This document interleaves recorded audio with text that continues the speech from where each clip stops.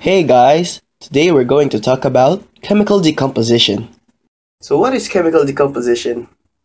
Do you know what's chemical decomposition? Well, I know. Now let's find out. So basically, a chemical decomposition is a type of chemical reaction which separates a compound into simpler compounds or an element. A chemical decomposition is also known as the total opposite of synthesis reaction. There are three types of chemical decomposition. The first one is electrolysis, which uses direct energy current. The second is catalysis, which uses catalyst to accelerate the decomposition reaction. And the third is thermal decomposition, which uses heat to accelerate the decomposition of the material. So now, I'll show you some examples of decomposition reaction. These are my examples of decomposition reaction. Notice on the left side of the skeletal equation are compounds, and on the right side of the skeletal equation are simpler compounds or elements that are broken down through the process of decomposition. My first example is water, or simply H2O. H2O is break down into H2 plus O2. Notice that hydrogen and oxygen has a subscript 2 on the bottom because hydrogen and oxygen are part of the diatomic molecules. Water can be break down through electrolysis, which involves electricity. My second example is H2O2, also known as hydrogen peroxide. In this reaction, I'll be using potassium iodide as a catalyst in this reaction. Note, potassium iodide is not part of the reaction. It only accelerates the decomposition reaction of the material. H2O2 is being break down into hydrogen gas and oxygen gas. So in this experiment, I'll be doing the decomposition of hydrogen peroxide. The white stuff that you could see in the video is potassium iodide. It is a catalyst that I will use to accelerate the decomposition of hydrogen peroxide. Now watch and see.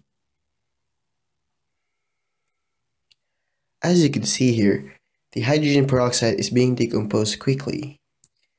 Now, the gas inside the bubbles are oxygen gas and hydrogen gas that are trapped inside the bubbles. This type of reaction is exothermic because it releases energy during the reaction. The white fumes that you're seeing while decomposing is hydrogen gas and oxygen gas. And that's the decomposition of hydrogen peroxide. My third example is sucrose, also known as table sugar. Sucrose is composed of 12 carbon, 22 hydrogen, and 11 oxygen. I'll be using a sulfuric acid as a catalyst in order to accelerate the decomposition reaction of sugar. Sugar is break down into 12 parts of carbon and 11 parts of dihydrogen oxide. I'll be showing a video of the decomposition reaction of sugar. Today I'm going to show you the decomposition of sugar. As you can see, I just poured out sulfuric acid in the sugar because sulfuric acid is a good catalyst to accelerate the decomposition of sugar. As I mix the beaker, you can see that the sugar is getting darker because the decomposition is accelerating. And the more it becomes darker, that means that carbon is being decomposed and water is getting out from the compound.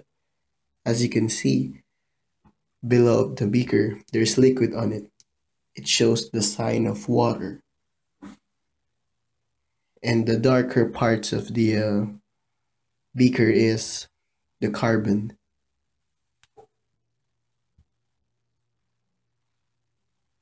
As it gets longer and longer, the darker it shows because the purer the carbon gets.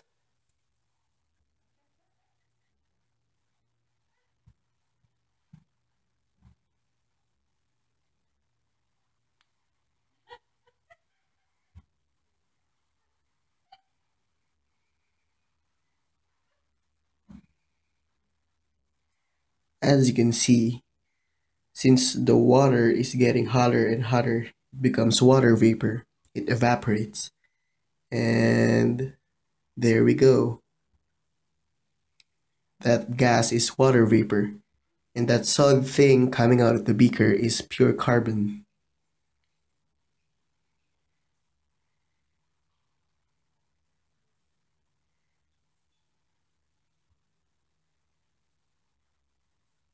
And there you have it, the decomposition of sugar by using a catalyst of sulfuric acid.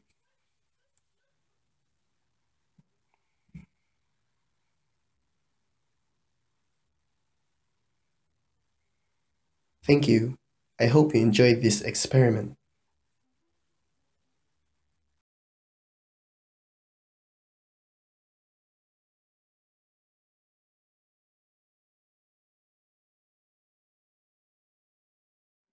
My fourth example is potassium chloride.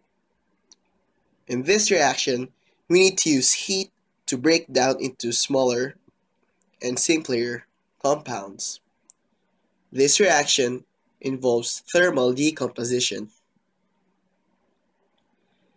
Potassium chloride is being broken down into potassium chloride and oxygen gas. We need to balance the equation to follow the law of conservation of mass. My fifth example is sodium bicarbonate. We will be using thermal decomposition in order to break down sodium bicarbonate, also known as baking soda. Sodium bicarbonate is decomposed into sodium carbonate plus carbon dioxide and water. Notice that sodium carbonate can be also break down into sodium oxide, which is a highly reactive material, plus carbon dioxide. I hope you understand decomposition reaction in this video. Please don't forget to like, share, and subscribe this video. Thank you and have a good day.